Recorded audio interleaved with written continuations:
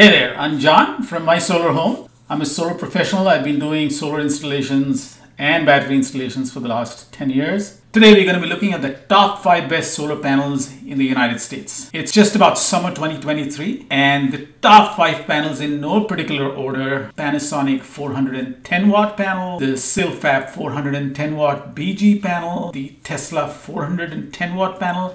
Incidentally, the Tesla panel is the same as the Qcell Duo 410 watt panel. Qcell actually makes the panels for Tesla. Tesla does not manufacture panels. The SunPower Maxeon 420 watt panel and the REC Pure Alpha 430 watt panel. I'm going to be comparing these panels across their size, their efficiency, their temperature coefficient, their warranty, their snow and wind loads, and finally on price. Let's first start with the size of the solar panels. Now, size is a really important consideration because, we have limited roof space on our homes, and the more panels you can put on your roof, the more energy you'll be able to generate from your solar panels. So it makes sense if your panels are smaller. If you look at these 5 panels in the order of the largest to the smallest, we start with number 5.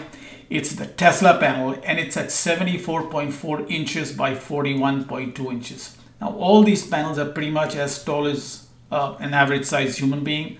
It's about 3 feet wide or so. These panels are big. So at number 4, we have the Silfab 410 BG panel. This panel is sized at 73.4 inches into 40.5 inches. At number 3, we have the SunPower 420 watt panel, the Maxeon 420 watt panel. Its size is 72.2 inches into 40.1 inches.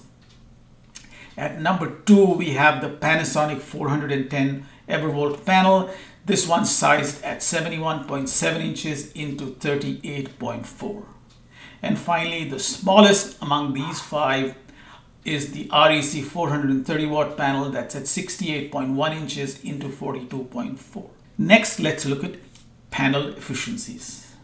And just briefly, what is panel efficiency and why is it important? Now, the sunlight that falls on your panel, not all of it gets converted into electrical energy. If you look at this panel, the total energy which falls on this panel is maybe 100%, but the actual amount of energy which gets converted is just 22%. So the efficiency for this panel is 22%. So obviously, the more efficient your panel is, the better it is for you. At number 5, we have the Tesla 410 watt panel, or the Qcell 410. It's at 20.4% efficiency. Incidentally, these are the best panels available in the market today. Anything over 20% is actually outstanding, but these are the best of the best. At number 4, we have the Silfab 410 BG panel with 21.4% efficiency. At number 3, we have the Panasonic 410 watt panel at 22.2% efficiency. And at a tad more efficient than that, the REC 430 watt panel at 22.3% efficiency. And at number 1, we have the SunPower Maxeon 420 watt panel with 22.5% efficiency.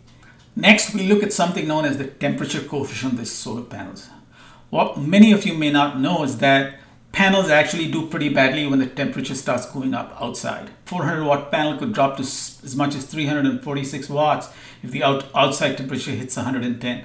So in California, for example, on a hot day, your panels are actually producing way less than what they should be producing.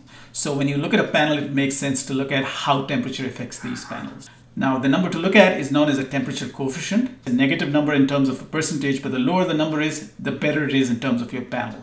At number 5, we have the Silfab 410 BG panel. Its temperature coefficient is minus 0.38%. Next, at number 4, we have the Tesla panel. Its temperature coefficient is minus 0.34%. At number 3, we have the SunPower Maxeon 420 watt panel with a temperature coefficient of minus 0.29%. At number 2, we have the Panasonic panel with a temperature coefficient of minus 0.26%. And at the top of the list is the REC 430 watt panel with a temperature coefficient of minus 0.24%. Next, let's look at the warranty provided by these solar panels. What kind of power or energy do these panels produce after 25 years? At number 5, we have the Silfab BG 410 watt panel. It promises to give you up to 82.6% of the energy it produces in the first year. At number 4, we have the Tesla/Q-cell panel, which promises 86% of energy production even after 25 years. But the top 3, starting with SunPower, they provide you with an even stronger performance guarantee at 92% from SunPower, as well as Panasonic and the REC430 panel. All the panels have a 25-year warranty, but out of these panels, the REC and the Panasonic panels have a warranty which is outstanding. They not only have a 25-year warranty, they also back it up with a labor warranty. That means that the company which installed your solar panels, even if they go out of business, both REC and Panasonic, they guarantee that they'll come out there and they'll replace the panels if they go bad. If you look at the snow load and the wind load that these panels can take, all these panels are great. You can put them in any region in the United States, but some of them have got better specs than the others. At number 5, we have the Tesla. The Tesla gives you about 3,600 pascals of snow load, which is equivalent to about 19 inches of snow it can take easily. A wind load of 2,660 pascals, which is about, so it can withstand hurricanes up to 130 miles per hour.